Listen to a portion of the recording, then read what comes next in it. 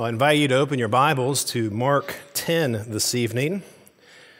Mark 10 as we continue our study in this wonderful gospel. We're coming to an important portion of Scripture here this evening and in the opportunities that follow to be in Mark, where after Jesus has established before his disciples the cross and continued to clarify his call to discipleship, his call to self-examination, to repentance, to being changed by the Word of God.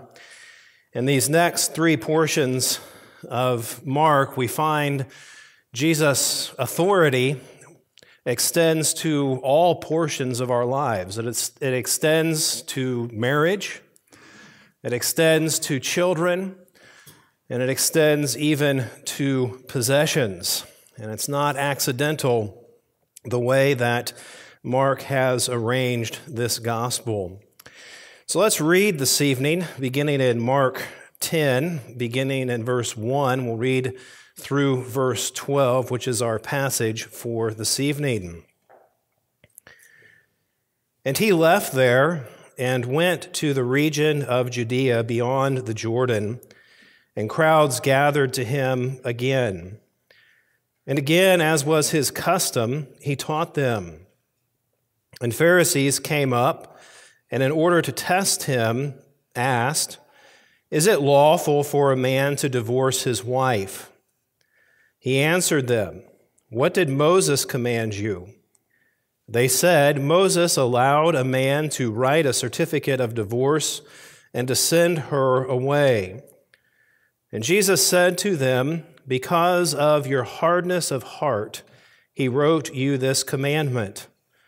But from the beginning of creation, God made them male and female. Therefore, a man shall leave his father and mother and hold fast to his wife, and the two shall become one flesh. So they are no longer two, but one flesh. What therefore God has joined together, let not man separate." And in the house, the disciples asked him again about this matter. And he said to them, "Whoever divorces his wife and marries another commits adultery against her. And if she divorces her husband and marries another, she commits adultery." Well, the theme for this evening is that Jesus has authority over the family. Jesus has authority over the family. And obviously, the foundational building block of the family is the marriage relationship. And so again, we're finding that following Christ, being a disciple of Christ, deals with every area in your life, including the closest personal relationship that there is on earth, that of a husband and wife. It's important for us to remember what is happening throughout this gospel. Back in chapter 1, in verses 14 and 15, Mark introduced what Jesus was doing, what his ministry was about. And his ministry was a preaching ministry. And he was preaching that the kingdom of God is at hand, and that to enter the kingdom of God, to be a citizen of the kingdom of God, to come under the authority of the king, repent and believe the gospel. Repent and believe the gospel. The conditions to enter the kingdom of God are to acknowledge that you are a sinner and to turn away from your sin and to believe the good news of forgiveness of sin in Jesus Christ. Repent and believe the gospel.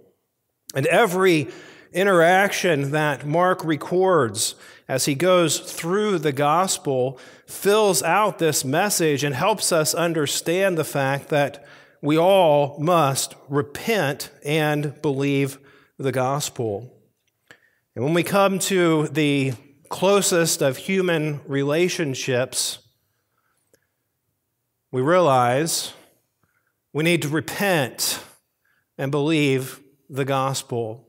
We need to bring ourselves under the authority of the King and repent for our sinful, self-centered way of living, our sinful, self-centered way of viewing marriage, and receive the forgiveness that is in Christ Jesus. And that forgiveness extends to all, regardless of what your past might have looked like, regardless of the kind of sinful decisions and the consequences of those decisions, right? The invitation and the necessity for all to repent is freely offered, and forgiveness is freely given.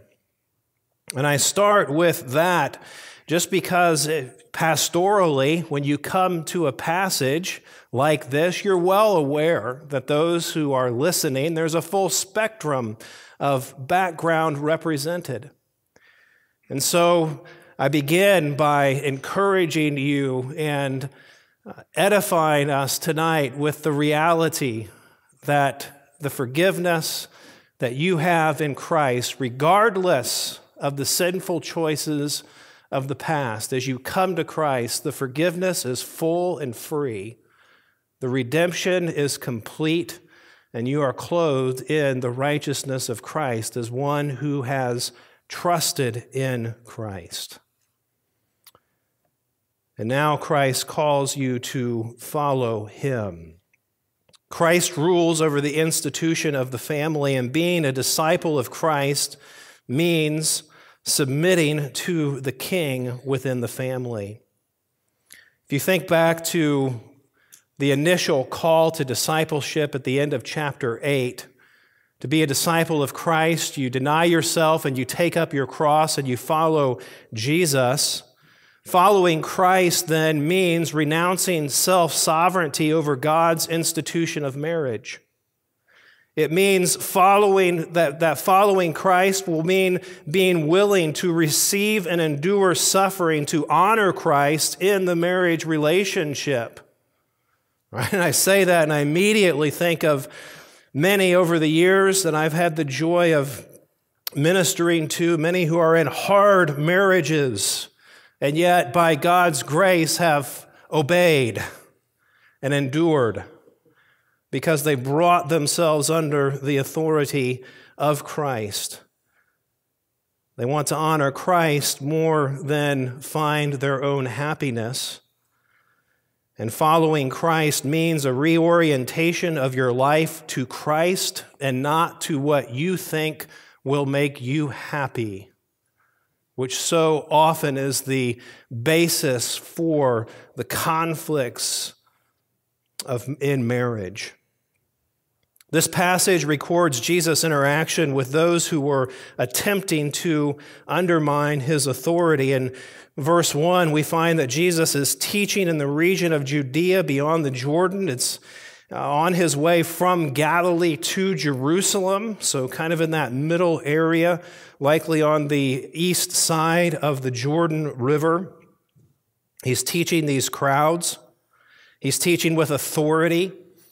The scriptures say this time and time again. He is authoritative in his declarations because he is the king.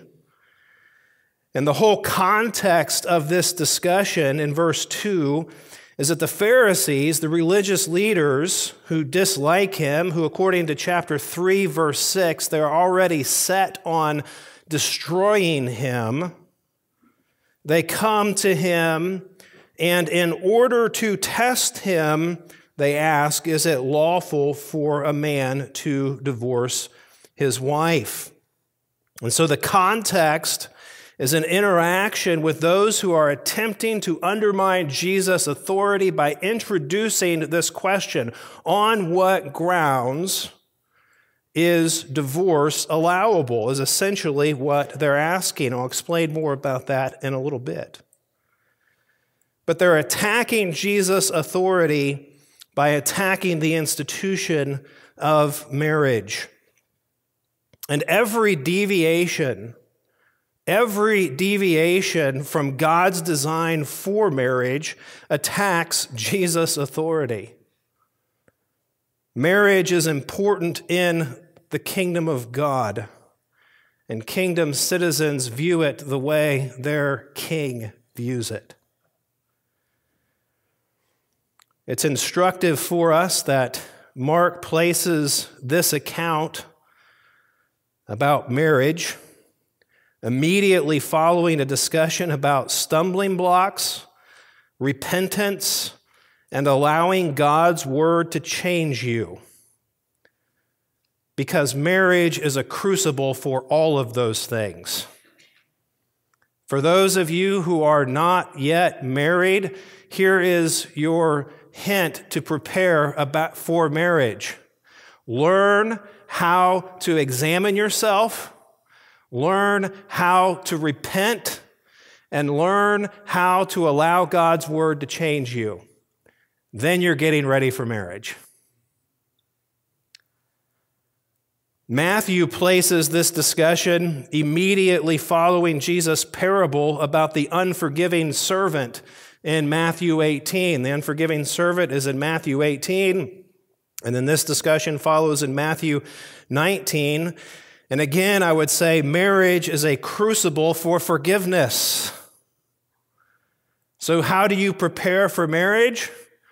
Learn to examine yourself, learn to repent, learn to allow God's word to change you, and learn how to extend forgiveness in the same way that Christ has forgiven you. Now you're getting ready for marriage. Marriages will have problems, and we'll see why here in just a moment. It's inevitable. They will have problems. Very quickly, this idea of, oh, we were made for each other becomes like, yeah, we were made for each other like a match was made for gasoline.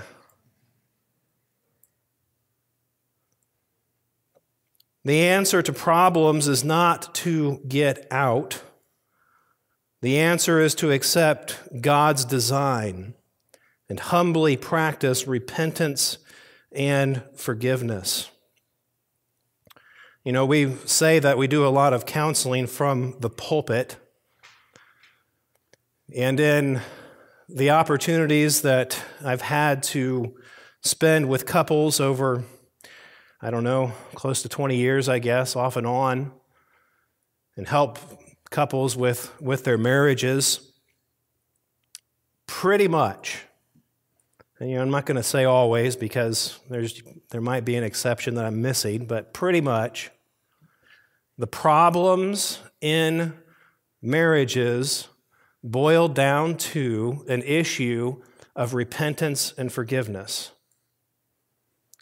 And I'm not dismissing situations and the complexities where you have a saved and unsaved spouse. I'm not dismissing that, but generally speaking, when you have two people seeking to follow the Lord, problems usually come down to an issue of two people being self-centered and being unwilling to repent or extend forgiveness. Make no mistake that marriage, according to Christ, marriage the way God designed it, marriage in a way that honors the Lord, that brings glory to God, it does require being in Christ. And if we're ultimately going to be successful in our marriages in a way that God designed, you're not going to be able to do that by self-discipline. You're not going to be able to do that by pulling yourself up by your bootstraps and just trying harder. It ultimately boils down to being in Christ, to allowing the character of Christ to be assimilated into your own mind and life as you are changed from one degree of glory to another, even as by the Spirit of the Lord. And it's as we depend on the riches and the abundance of what we have in Christ that we, by His grace, are able to operate as kingdom citizens within the institution of marriage, no matter what that marriage looks like. Paul writes, He, Jesus, has become our sanctification. And as we're in Christ, we're sanctified even through the difficulties within the institution of marriage as we seek to follow Christ in marriage. So with those words of introduction, we're going to consider the passage tonight in 3 simple points. And just so you know, I'm not going to be handling the exception clauses that are found in Matthew. For one reason, it's not in Mark. And I would refer you to a passage that Pastor Don, or a message that Pastor Don preached, I think it was on April 10th of 2017, Jesus on Divorce. And you can find that on sermon audio if you want a full exposition of how the exception clauses play into this, with the very narrow exception of adultery being the only biblical grounds for divorce. And he fills that out. And it needs an extended message. And so I would refer you to that. And of course, the one other exception being when an unbelieving spouse leaves a believing spouse, according to 1 Corinthians 7. But again, Jesus on Divorce from April of 2017 would be a message to go back and listen to fill that out. For our purposes this evening, 3 points. Point number 1, God hates divorce. Point number 2, God made marriage. And point number 3, God determines consequences. God hates divorce, God made marriage, and God determines consequences. And my goal tonight is simply to allow what Jesus does in this passage to stand. And what Jesus does in this passage is he answers the question of divorce by establishing God's intent for marriage. He answers the question about the grounds of divorce by establishing God's intent for marriage. And that's where we have to begin. We have to begin with God's design. We have to begin with God's intent. And so we're establishing that tonight. And any time I preach on a message like this or teach on a message like this, I'm also aware of those who have not yet been married, of the younger people in the room. And I appeal to you as we go through this passage, settle in your mind and in your heart now that by God's grace you are committed to following God's design for marriage. That you're committed to submitting to your King. That you're committed to embracing all God says about marriage and divorce. So let's begin by considering the truth that God hates divorce. The Pharisees come up and they ask Jesus this question: is it lawful for a man to divorce his wife? And very likely the implication is for any cause. And Matthew actually fills that out, states that specifically. Is it lawful for a man to divorce his wife for any reason? And they're coming to Jesus. Divorce is fairly easy in that context, and they're wondering if he's going to say, yeah, it's easy, because they like it that way. And not only that, But this is a politically charged question. Jesus and the Pharisees, they're having this discussion actually in the area where Herod is ruling. What do we know about Herod? Who's he married to? Herodias. So folks, this question is not just an innocent question. This is a politically charged question with potential lethal consequences. John already lost his head over this issue. They're trying to undermine Jesus. They're trying to get the king killed. They're trying to destroy him. And Jesus, of course, answers, well, what did Moses say? And they go to Deuteronomy 24, 1 through 4, and said, well, Moses allowed a man to write a certificate of divorce and send her away. And Jesus responded to them, because of your hardness of heart, he wrote you this commandment. He does not back down, and we're going to just see in just a moment how this unfolds, but he does not back down from what is very clear in the last book even of our Old Testament in Malachi. God hates divorce. The reason there's a concession is because of the sinfulness of man's heart, not because God is endorsing something destructive to the institution that he made. So I want to do a little exercise and give us some Old Testament background. Go to Genesis 3 to begin with. Genesis 3. Let's just think about what is at the root of divorce from the entrance of sin into the world. At the end of Genesis 2, the Lord created Eve for completing Adam. And the first human words in the Bible, the first human words that are recorded in the Bible are in chapter 2, verse 23, when the man said, this at last is bone of my bones and flesh of my flesh. She shall be called woman because she was taken out of man. It's instructive for us that the first human words recorded in the Bible are recorded from man and his innocence, from man without sin.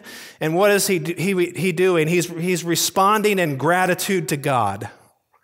If you want a slice of what God-honoring speech looks like, it looks like responding in gratitude to God.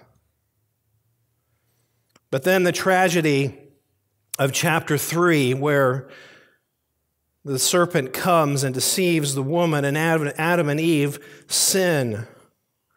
And what happens as a result of that sin? Look at verse 16. To the woman, God says, I will surely multiply your pain and childbearing. In pain you shall bring forth children. Your desire shall be contrary to your husband, but he shall rule over you. Right? We're all familiar with the first part of that verse, the pain that comes in childbearing. But there's a second part of the consequences to sin. Your desire shall be contrary to your husband, and he shall rule over you. And what the Lord is saying is that the marriage relationship, the one flesh union, has been disrupted by sin, and the woman will have a desire to control her husband, to run things, and his response will be to be harsh and overbearing. And that's the introduction of conflict into the marriage. It comes as a direct result of the fall. That's why at the beginning I said, you're going to have problems in marriage. Why? Well, because you're two sinners married. Right? There's a book someone wrote, What Did You Expect? And it's about marriage.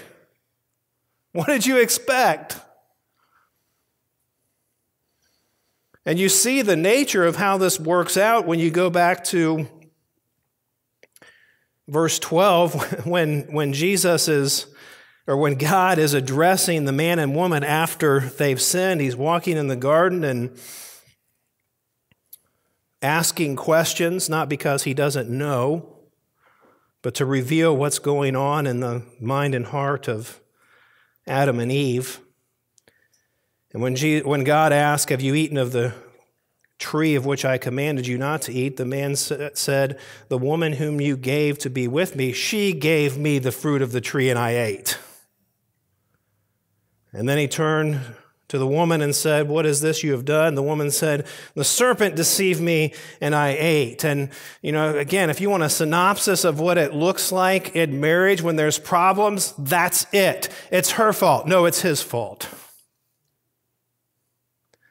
In fact, when one person comes and says, "I need to talk about my marriage. My spouse is really getting under my nerves." You know what my response to that is? Well, I'll be glad to talk to both of you, but in the meantime, let's talk about you. Right? We're not going to start pointing fingers. That's a direct result of the fall. When we start pointing fingers, we're just following the pattern of Adam and Eve after they fell. All right, we're going to start by acknowledging our own sin and repenting of our own sin and taking responsibility for our own sin. That's where we start. But conflict in marriage is a direct result of the fall. And so when we go to Deuteronomy 24, go ahead and turn over to Deuteronomy 24. I'm skipping a lot of passages. If you read through Genesis, you won't find one really good marriage. Abraham and Sarah, their marriage was pretty rough. Sarah says, "Look, I can't have any children. Here, take my maid." What? Abraham says, "You know what? We're going to a foreign country. You're a very beautiful woman. I'm afraid that they might kill me. Let's just say we're brother and sister, and you go live with the king of the country." What? Right? It's just, you read through Genesis, and Genesis is just a book of dysfunction. And it's that way on purpose because it's showing the dysfunction of sin and the need that we have for a redeemer right from the get-go. And you see all kinds of violence, all kinds of awful things as you read through the Pentateuch. And so when God begins to form a nation, Israel, he encodes laws for the protection of weaker people. And in this case, in Deuteronomy 24, 1 through 4, what we have is a law about divorce for the protection of women who were often taken advantage of and treated just like pieces of property. And so this is what Deuteronomy 24 says. When a man takes a wife, beginning in verse 1, when a man takes a wife and marries her, and if then she finds no favor in his eyes because he has found some indecency in her, and he writes her a certificate of divorce and puts it in her hand and sends her out of his house, and she departs out of his house, and if she goes and becomes another man's wife, and the latter man hates her and writes her a certificate of divorce and puts it in her hand and sends her out of his house, or if the latter man dies who took her to be his wife, then her former husband who sent her away may not take her again to be his wife after she has been defiled, for that is an abomination before the Lord. And you shall not bring sin upon the land that the Lord your God is giving you for an inheritance. And basically what's happening is God is saying, look, if you send a wife away, she has to have a certificate of divorce, and this is to keep a man from saying, well, I'm going to divorce you, no, I'm going to marry you, no, I'm going to divorce you, back and forth. It's for her protection. And so that's what the Pharisees refer to when they say, well, Moses said, just if you find an indecency in her, then write a certificate of divorce and the paperwork's done and you're good to go. And we're going to talk about what they're thinking about that in a moment. But before we leave the Old Testament, I want to make it very clear that because God made this provision, his attitude toward divorce was not an endorsement. So go to the last book of your Old Testament, to the book of to the book of Malachi. Malachi chapter 2. Malachi chapter 2. The context is that God is saying, look, I don't accept your worship. I don't accept your worship. You can weep all you want, you can groan all you want, but I don't accept your worship. And in chapter 2, verse 14, we pick up, but you say, why does he not? And here's the answer. Because the Lord was witness between you and the wife of your youth, to whom you have been faithless, though she is your companion and your wife by covenant. Did he not make them one with a portion of the Spirit in their union? And what was the one God seeking? Godly offspring. So guard yourselves in your spirit, and let none of you be faithless to the wife of your youth. For the man who does not love his wife but divorces her, says the Lord, the God of Israel, covers his garment with violence, says the Lord of hosts. So guard yourselves in your spirit, and do not be faithless. And even in that passage, the Lord points to the inward attitude. You guard yourself in your spirit, and do not be faithless. And we've just gone to those passages briefly to establish in the Old Testament background for divorce. Conflict is in marriage because of the fall. So the conflict that brings divorce is directly related to the fall. That's where conflict started. The concession in Deuteronomy 24 is a concession for protection. But in Malachi chapter 2, you have the very clear condemnation of faithlessness. So then, going back to the New Testament, we've looked at the Old Testament background, so let's think now about the New Testament context. When the Pharisees come to Jesus, there in Mark 10, to test him, there's a lot happening. Within the Pharisees, you have two groups of people that view divorce differently and the grounds for divorce differently. Remember in Deuteronomy chapter 24, the grounds was for some kind of indecency. Well, one group, the Shammai group, said, well, that is adultery, and that's the only grounds for divorce. And then another group, the Halal group, said, no, it's any indecency. It's anything that a husband doesn't like about his wife. I mean, it could be something that she can't cook, and she burned the chicken, and so now write a certificate of divorce. I'm going to go marry somebody that can cook. Or it could be as frivolous of, I found somebody prettier than you, so I'm going to write a bill of divorce. Right? So that was how the Hillel school interpreted that. They made it very easy to divorce and to remarry by doing what Peter says, watch out for people like this, by twisting the Word of God. So this is a controversial religious issue. You have groups that are vying for power and vying for authority, and they interpret things differently. And obviously some people like that group and some people like that group. And with this question, they're trying to get Jesus to take sides and undermine his authority and even his popularity with the crowds. And then, as I mentioned, where this is taking place, it's taking place in a place that's under Herod's rule. And so it's also a politically charged issue. John the Baptist has already lost his head because he took a stand. It's not lawful for you, Herod, to have your brother's wife.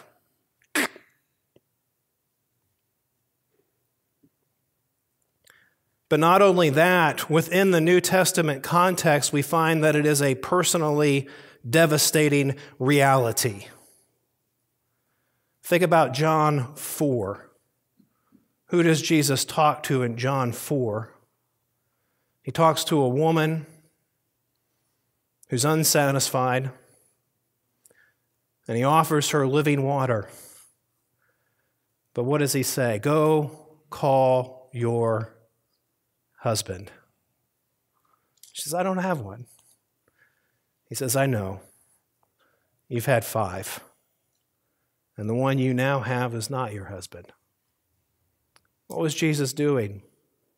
He was ministering to a shattered, unsatisfied woman who had experienced the devastating reality of divorce, of adultery. And then also in John 8, there's some discussion about that passage, but a woman caught in adultery is brought to Jesus. There's a lot of things you wonder about that passage, isn't there? Like, where was the guy? They didn't bring him. And Jesus addresses them and says, look, all right, whoever's without sin, cast the first stone, and they all start to go away. They get it. And then Jesus says to that woman, is there anyone left to condemn you? No, Lord. Neither do I. Go and sin no more. You could also look at Luke 7:36 through 50, where the prostitute comes to Jesus and cries and wipes his feet with her hair. And Jesus says, she's been forgiven much and she loves much. Right? There's the personally devastating reality sprinkled all through the New Testament, but it's in the context of Jesus extending kindness and compassion and healing and forgiveness. Nonetheless, it's devastating. It is a devastating reality. And so when Jesus responds to the Pharisees, he does not back down on the unchanging God's view of divorce. God hates divorce, and the commandment that Moses gave was simply a concession because of your hard hearts, because of your sinful hearts. It was a concession for protection. So he's changing the tenor of the conversation. The Pharisees have approached Jesus to undermine his authority based on their own casual view of marriage and divorce. It's just a debate about what the grounds are. Divorce is taken for granted. And if you approach marriage like that, right? I mean, it's like you get a brand new gas stove. Oh, cool, a gas stove that can cook, do whatever gas stoves do, I don't know. And you say, but I don't know how to work this thing. Well, let me go look at the instructions on the fire extinguisher. What? I mean, are you expecting it to blow up? This is designed to cook and to make good food, not to be a disaster. You don't start with the fire extinguisher. And when you approach marriage through the lens of divorce, you're doing the same thing. And so Jesus turns the question. It's not an issue of debating, well, why can you divorce and what constitutes a reason for divorce? No, let's go and understand God made marriage. Let's understand the institution of marriage. So verse 6, but from the beginning, In contrast, because of the hardness of your heart, he wrote this commandment. But from the beginning of creation, God made them male and female. Therefore, a man shall leave his father and mother and hold fast to his wife, and the two shall become one flesh. So they are no longer two, but one flesh. What therefore God has joined together, let not man separate. What has God designed in marriage? God hates divorce. God made marriage. God established the participants of marriage. Verse 6, from the beginning of creation, he made them male and female. What does marriage consist of? Marriage consists from creation, from the one who made man and woman, from his design, one man, one woman, period. Anything else is not marriage. Marriage depends on the participants that the Creator designed, one man, one woman. The commentator William Lane makes this observation: the creation of the two sexes is resolved in unity through marriage as instituted by God. And the problems in our culture stem the wrong thinking about homosexuality and LGBTQ and all of those things. It started from leaving the foundation and by embracing a casual view of marriage. When you start to make God's word subjective, then there's no end, and we're seeing that there's no end. Right? You get back to the basics. Who made marriage? God made marriage. And because God made marriage, God determines who constitutes a married couple. One man, one woman. And God established the pattern. He established the participants. He established the pattern. Separation from father and mother. Verse 7, therefore a man shall leave his father and mother and hold fast to his wife. This further reinforces the man-woman structure. How has God designed society to flourish? You have mothers and fathers that have children. You have children that then leave their mothers and fathers, join together, and create a home. Simple. God establishes the pattern. You leave your father and mother, and you know that's talking about a mindset. It doesn't have to be you have to move across the country. But it is a mindset. You can live across the country and still not leave your father and mother. No, you are now a unit. Right? You don't go back crying to mommy when things don't go wrong. You are a unit. And you're a one flesh unit, and you're called to work together as a new unit.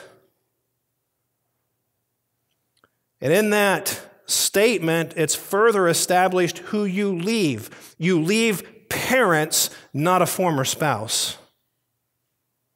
You leave parents, not a former spouse. God established the participants. He established the pattern of separation from father and mother, and he established the permanence. The two shall become one flesh. So they are no longer two, but one flesh. They leave, they cling, they hold together, and God makes them a one flesh union. Paul says in Ephesians chapter 5, this is a mystery. How it happens, don't know, but it happens because God makes it happen. You are a one flesh union, a permanent stuckness.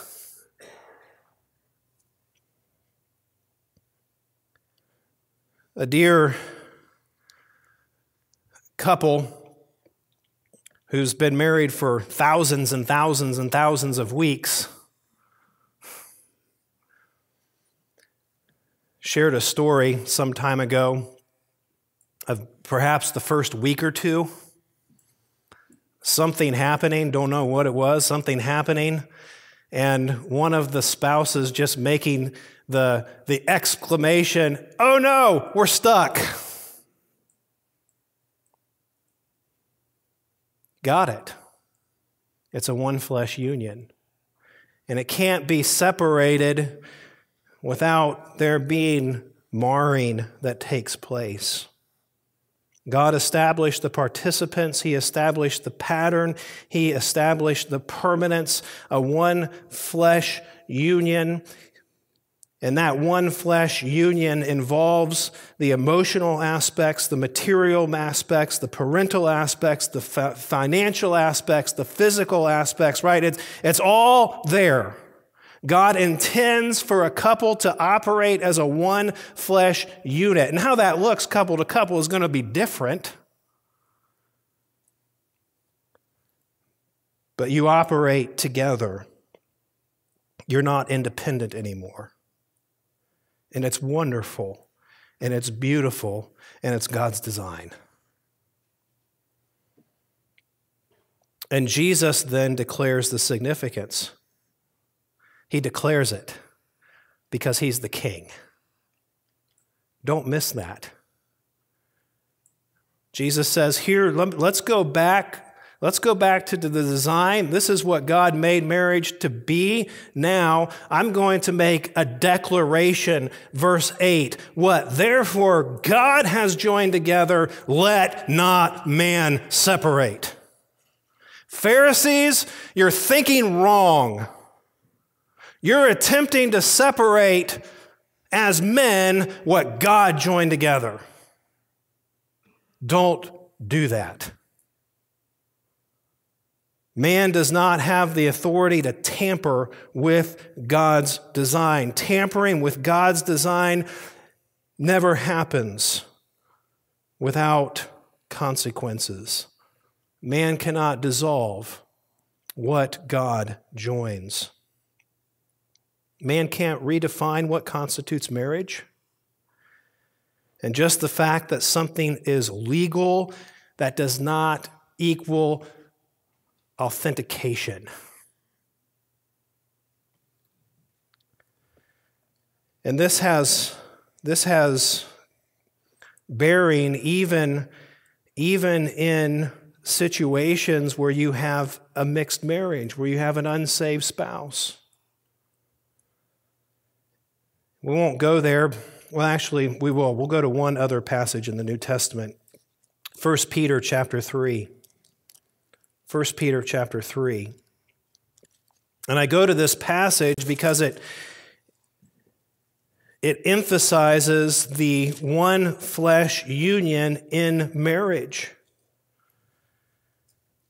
Even when one spouse does not know the Lord. 1 Peter chapter 3 and verse 1, Peter addresses wives,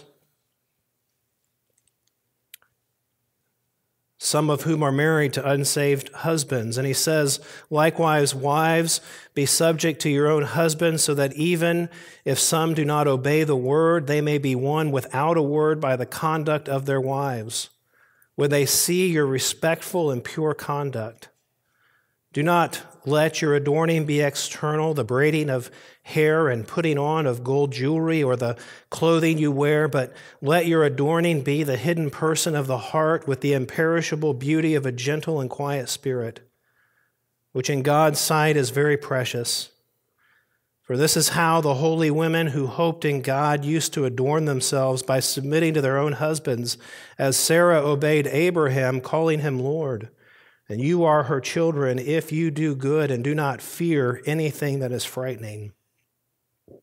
This is instruction to women who, according to chapter 1, they've inherited all the blessings that are in Christ, and yet they're living in a home with a man who doesn't know the Lord. And Peter gently but clearly calls them, you remain in that marriage. You submit to your husband. You fulfill the role that God has for you within that marriage. to the honor and glory of his name. And I love how he ends that passage when he says, the last statement, if you do good and do not fear anything that is frightening. I'm not a woman. I cannot imagine the fear and the anxiety that would be part of a woman's life who is called to submit to an unsaved husband. Right? I can't imagine that. But the Holy Spirit knows. And so, in the kindness and gentleness of our God, he says, I know it's frightening, but don't fear. I'm with you. I'm with you. And to husbands, and within the context, it's likely to husbands also with unsaved wives. Verse 7, which I think is the most convicting verse of all in the Bible for husbands. Likewise, husbands, live with your wives in an understanding way, showing honor to the woman as the weaker vessel, since they are heirs with you of the grace of life, so that your prayers may not be hindered. Husbands, whether your wife is saved or unsaved, you need to know her. You need to show honor to her. You need to understand her. And the reason this verse, I think, is the most convicting is because of how it ends as well, so that your prayers may not be hindered. Right? The Lord tells me as a husband, this is how I need to relate to my wife, and by not obeying the Lord's command in this, it creates a hindrance in my prayer life. That's kind of a problem, because there's a lot of things I need to pray about, including being a good husband, including my children, including their church. And the Lord says that relationship with your wife and how you handle that, it's such a bond, there's such a union there in that one flesh that the way you handle that has a bearing on the effectiveness of your prayers. What God has joined together, let not man separate. God made marriage. Pastor Don, in quoting from his message on divorce, made this comment: marriage is for intimacy and sacrificial love. Marriage is for intimacy and sacrificial love. It's a one-flesh union. And so it's pharisaical to trivialize marriage for our own personal happiness. If that's how we think, if that's how we assess our marriage on a daily basis, is my spouse making me happy? We've just trivialized it in a pharisaical manner. Responding to our spouse by shutting down or engaging in flirtatious relationships with others of the opposite sex that are not our spouse, or withholding intimacy to punish your spouse, all of those things reflect a pharisaical spirit, or reflects a spirit of someone who's trivialized marriage and isn't submitting to the one flesh union that you are, that God made you. A marriage that's characterized by frustration, by coldness, by distance, and by disengagement violates God's design. And so we repent. We say, you know what? This is how God made marriage, and Lord, I've failed. Forgive me. Growing up, my parents would I don't know where they got this, but they would deal with us in a creative way sometimes when we were in a fight as siblings. It was horrible. I hated it. You know, we'd be arguing or whatever, and they'd say, all right, Nathaniel, stop. And I would have been glad if they'd stopped there. But then they go, okay, now, go over to your sister Rebecca and take her hands, take her by the hands, both hands, and say, "You are my sister and I love you." Hated that. Right? I mean, you were just all upset with her, and it felt good to be upset with her. And now I have to go walk over and say, "You are my sister and I love you." Right? And I mean, and usually what would happen, we walk over and you'd start busting out laughing, "You are my sister and I love you." Don't really mean it, but I'm obeying what Mom said. Well, I use that to say, you know what? If marriage characterized by frustration, coldness, distance, and disengagement violates God's design, I don't know. I don't have anybody in mind when I say this, but maybe you need to go home to your spouse tonight and take him by the hands and say, "You are my husband, you are my wife, and I love you." God designed marriage, and he designed it to be a sweet, joyful union. Yes, hard. Yes, having to be characterized by repentance and forgiveness because we're sinners. But in Christ, we have all the resources we need to repent and extend forgiveness and enjoy the fellowship with Christ and with one another that he intended with his design. Well, the last point, God determines consequences. God hates divorce, God made marriage, and God determines consequences. Back to Mark 10. There's a lot more that could be said about those middle verses there, and there's a sense that I intentionally went quickly through them because it really is simple, too. It's very simple. Not easy, but simple. Well, the disciples, this is tough for them. And so they ask him again about the matter. And Jesus again answers them, "Whoever divorces his wife and marries another commits adultery against her. And if she divorces her husband and marries another, she commits adultery." It's very clear what Jesus is saying. Divorce and remarriage, apart from the very narrow exception, divorce and remarriage constitutes adultery. And the consequences and the position, the biblical position of the consequences make it very clear that God's determination is unpopular with the world. Again, remember where this is taking place. Under Herod's jurisdiction. And this exact thing has happened. And Jesus is not backing down. He's saying Herodias is an adulterer and Herod is an adulterer. Right? It's a loaded statement. And it's unpopular with the world. It already cost John his head. God's determination is unpopular in the world. That's why everything is legal now. That's why there's no-fault divorce.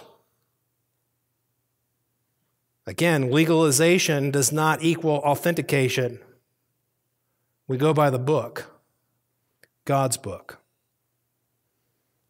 God's determination is also unpopular in influential religious organizations. Just think about how most of professing Christianity in the West views marriage and divorce and remarriage very lightly. And it's even emphasized by the way that men in ministry are so quickly reinstated after vile sin in this area. God's determination is unpopular in influential religious organization. It was in Jesus' day, it is now. And God's determination is unpopular even before many Christians. Do you know how the disciples responded to Jesus' instruction in Matthew 19? I mean, they understood how significant this was because they said, well, then it's better for a man not to marry. If this is how strict this is, if this is God's design, it's better for a man not to marry. That was their involuntary response to what Jesus said marriage is and the consequences for divorce and remarriage. Divorce is destructive because it severs what God has joined. And divorce for unbiblical reasons by professing believers raises a high hand against God. David prayed, "Keep me from presumptuous sins." Well, forging ahead because we're bent on our own unbiblical happiness is to raise your hand and sin presumptuously and with a will against God's will.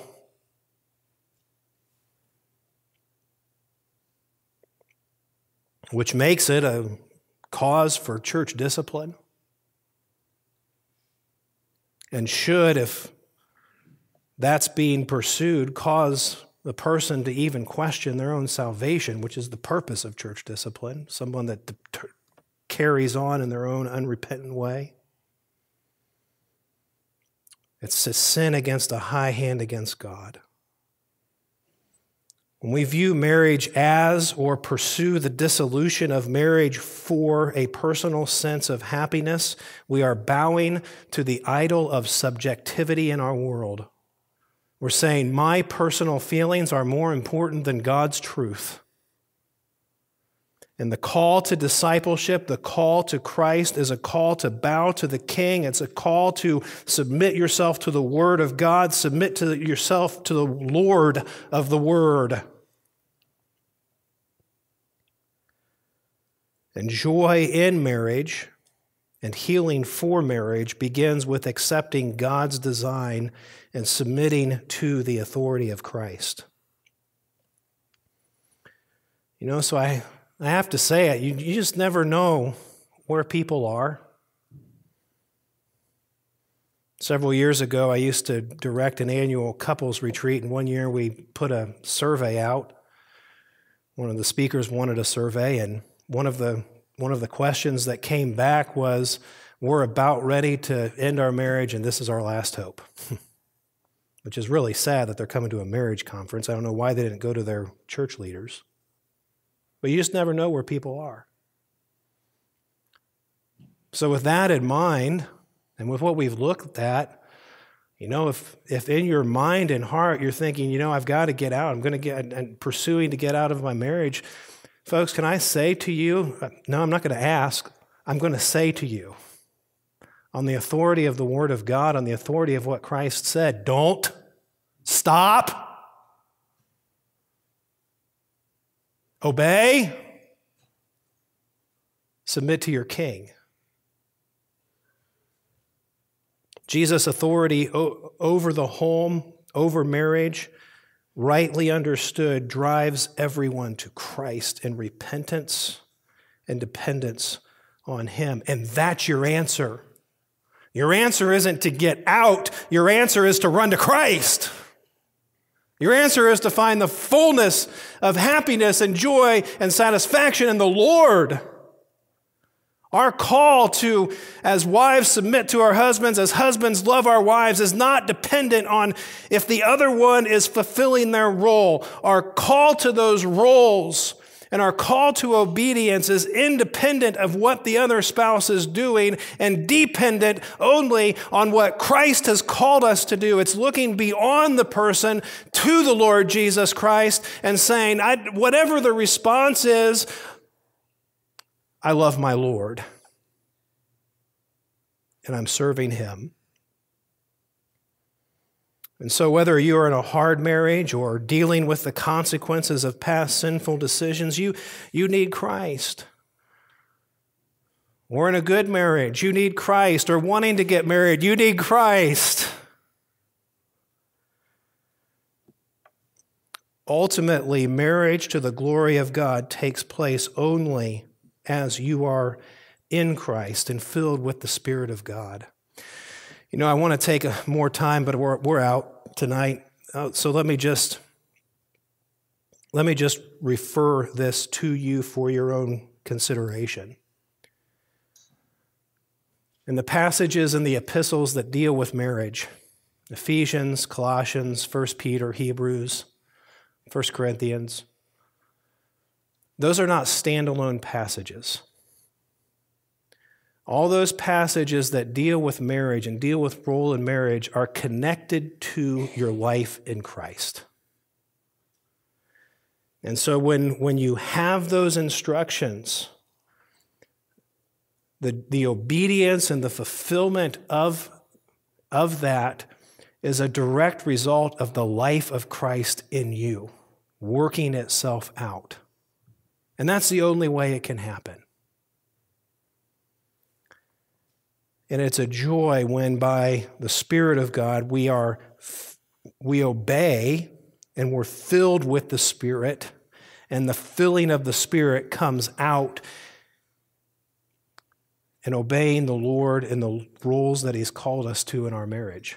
You know, being filled with the Spirit isn't running up and down the aisles in a church.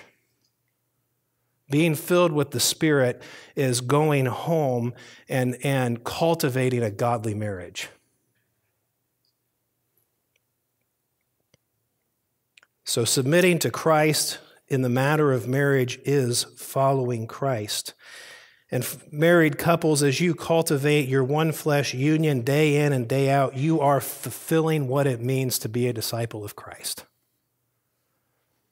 Don't minimize an evening at home with your spouse. That's following Christ. Right? Be more concerned if that prospect scares you. Now we're called to live in this one flesh union. Well, as I close tonight, I'm going to read an extended quote from one of the commentators that I frequently find helpful, James Edwards. I think he summarizes this passage so well. Jesus does not conceive of marriage on the grounds of its dissolution, but on the grounds of its architectural design and purpose of God. Human failure does not alter that purpose. The intent of Jesus' teaching is not to shackle those who fail in marriage with debilitating guilt.